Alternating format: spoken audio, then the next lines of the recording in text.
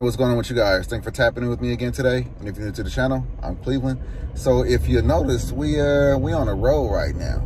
So reason being is because I went by one of my favorite local fish stores, Exotic Aquarium. It is in Sacramento, California. And since I've done enough tours in there, I don't want to bore you with another one. But I did want to disclose the fact that we got some more fish, guys. We got a freshwater fish and we got a saltwater fish.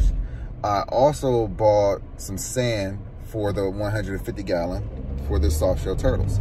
I know a bunch of you have been concerned about that, and I'm ready to put some sand back in there. So I got a 50-pound bag of play sand, and I got some really cool fish. So I guess I could spoil it for you. That's not a big deal. You'll see when we get to the house. But I finally got my Emperor Angel. I was going to get another Queen Angel, but we've tried that a couple of times. Didn't really work out. So I'm deciding to go with this Emperor Angel. Nice, really nice size, really healthy, really thick. So I got that. And then they had I really should have recorded, guys, because they had some really cool stuff in there. They had this nice, they had a bunch of them, but they had this nice flower horn, you know, the same thing y'all think that Houston is, right? But you'll see it's definitely a difference, but it looks so nice.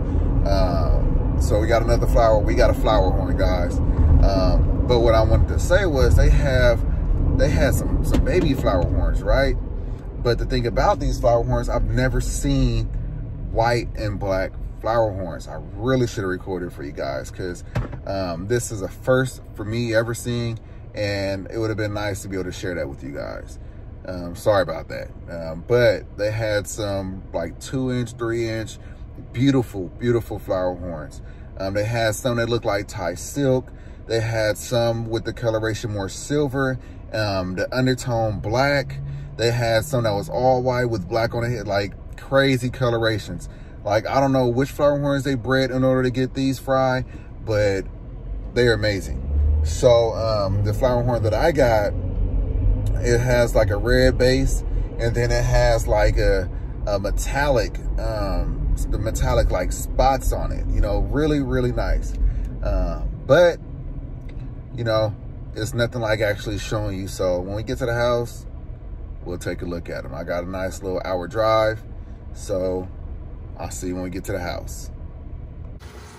All right, guys, so we are back at the house. We have our sand right here that we're gonna put into this 150.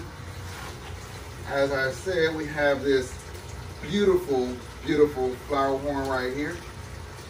Check it out. You can see that nice cheap price right there at $49.99. Wait, couldn't see it. Can't see him? We'll show him once we get him in this tank. So the best part about, should we put him in? Yeah, they give him a hard time. So the best, there we go. Look at the colors. Can you see them now, babe? Yeah, I do. So nice. So the best part about the freshwater acclimation process, temperature acclimate. Pop them in. Look how they're watching them. Right. And then we have this. Oh, nice. Let me turn it around so they can see. Oh. $239 for this bad boy. Look at him. Oh, he's been wanting in for a while. Yeah. Got this. Got him. Got this good Emperor right here. You know the acclimation process is a little bit more extensive for this guy. We're gonna have to do a drip acclimate. We're gonna put him in a 5-gallon bucket, do a drip acclimate, and then we're gonna get him into his tank. He is ready to come out. Yeah, he is. So. Oh. Yeah, he's a little feisty. So, yeah, that's what I gotta do. So before I grab his camera again, best believe the flower horn is gonna be in the 125. This guy is gonna be in his tank. Still gotta figure out where we're gonna put him. It's kind of big.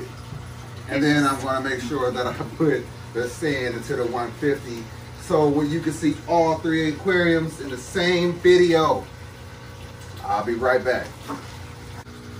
All right, guys, so we got everybody acclimated and into their tanks. We have the sand over here into the turtle tank. So flower horn right here, looking amazing. Everybody in here doing good. Little aggression, but that's to be expected with a predator tank. Sand over here in the 150. I'm waiting on somebody to hit that dislike button because it's cloudy. I just put the sand in there, guys. That's why the water's cloudy. So probably tomorrow, if the water don't clear up, I'll do a water change on it. But I'm thinking that once the filters do their thing, it'll clear up naturally. But we gotta go check on that saltwater fish, don't we? Let's go. All right, guys, so I know what you're thinking. You gotta quarantine. You're right. I really wanted to quarantine this fish, but the 2 quarantine tanks I have is a 20-gallon and a 10-gallon. This guy is way too big for those small aquariums. So I'm taking my chance. I don't recommend you guys do that. If you can, quarantine every fish you get.